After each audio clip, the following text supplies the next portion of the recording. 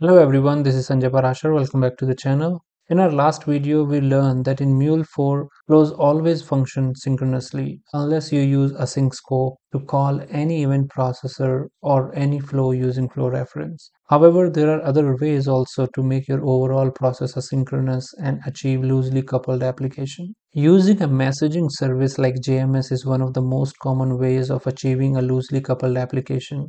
However, if you are using messaging within one Mule application, then you don't have to use JMS.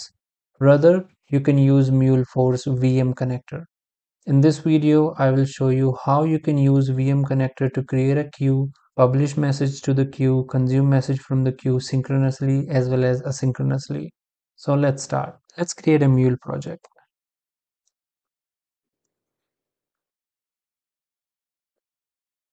VM demo.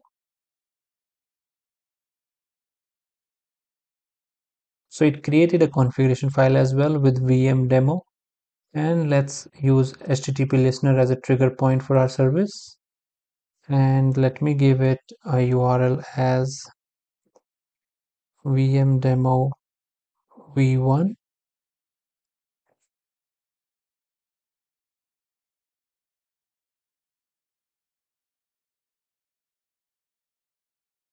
And let's create a connection configuration as well. We'll keep everything as default. We'll click on OK.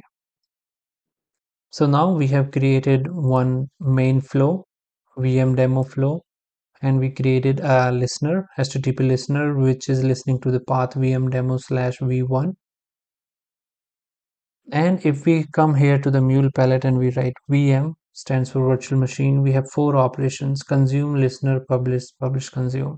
So as of now, let's use publish, which is used to publish a message to a queue. So under this publish, we have this connection configuration. We'll click on this plus icon to create a queue first. And if we scroll down, under the queues, we'll use edit inline. And in edit inline, we can click on this plus icon to create a queue. So let's first create a queue.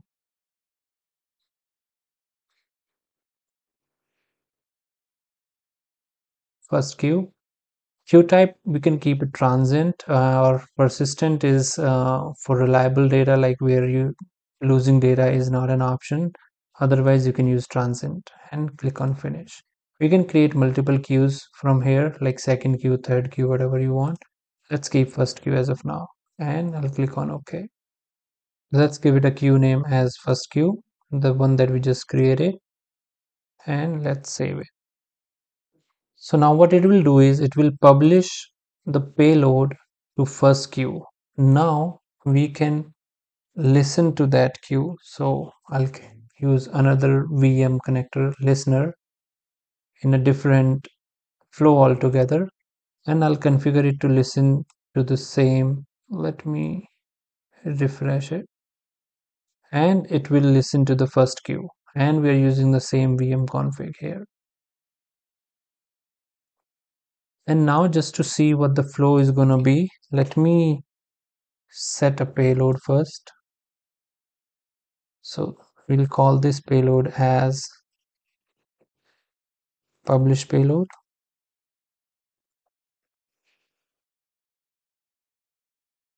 So it's just a text value that we are adding into the payload. Now this publish payload will be published using this publish connector to first queue, and then this listener will read the payload from first queue and will process whatever the request that needs to be processed. It is something similar to creating a subflow or a private flow and calling using the flow reference. But now we are using a messaging service. We are publishing a message and then we are listening to that message. And to understand the flow of it, let me use some loggers here. So this is main flow start logger.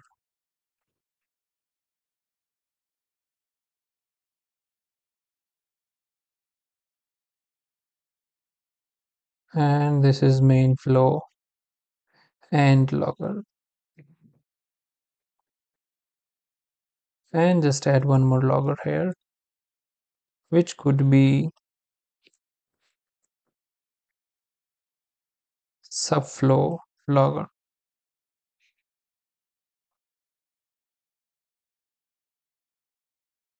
Alright, now just to understand, we have used two operations of VM connector: publish a message, and we are listening to that message. And in VM config, we have created one queue, which is called first queue. Now let's deploy it and run the application.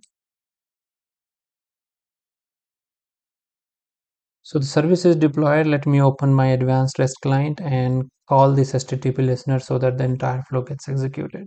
Here you go, localhost 8081 and the path that we gave to our listener. Let's run it. And payload response is publish payload, which we hard coded as part of set payload. Now we need to check the logger. How it should have worked is main flow start logger, and then it uses publish, and it asynchronously reads the data. The listener asynchronously reads the data. So now it either could be main flow end logger or subflow logger, because now it is an asynchronous call between flow 1 and flow 2. Now let's see how it is. So it's main flow start, main flow end, and then subflow logger. So which means it proves that data passes to the next event processor and it does not wait for this particular data. So in order to call it synchronously, we have another VM operation which is called publish consume. So what this operation does is it publishes the data, someone consumes the data or listens to the data, and then returns back the data to the same connector, and then it proceeds further. Just to test it, let's configure it.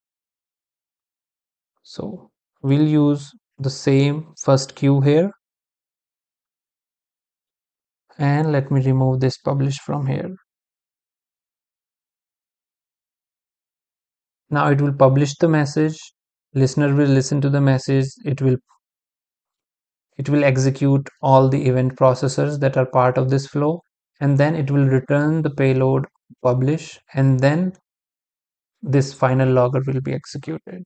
So let me save it. It will auto restart the application.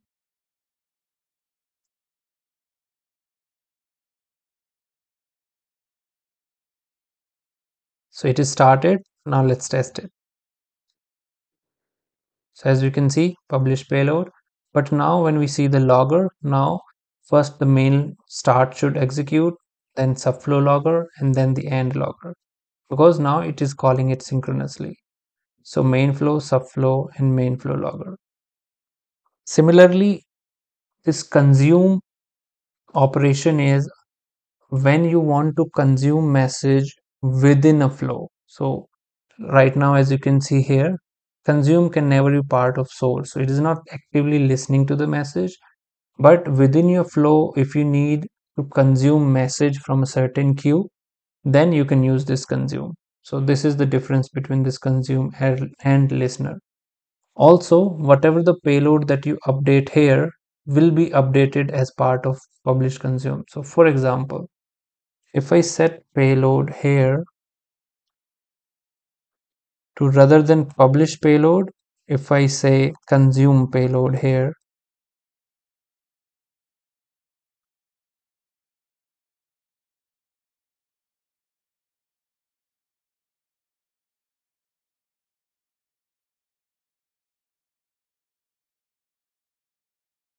so now what this will do is publish consume operation sends the payload called publish payload, and now this particular flow updates the payload and sends it back. So now the response should be consume payload. Let's see if it has restarted the service or not. So it has started the application. Now let's test it. Here you go. So it changes the payload as well. So that's how you can use this VM connector for internal messaging and to achieve loosely coupled features. However, Mule does support JMS as well, where you can publish message to a JMS queue, topic, whatever, and then a different application or even the same application can consume message from that particular application. We will use that as well. We will do a demo on this JMS as well using the active MQ, but in the subsequent tutorials. Thank you so much for your time. Take good care of yourself. Have a nice rest of the day. Bye bye.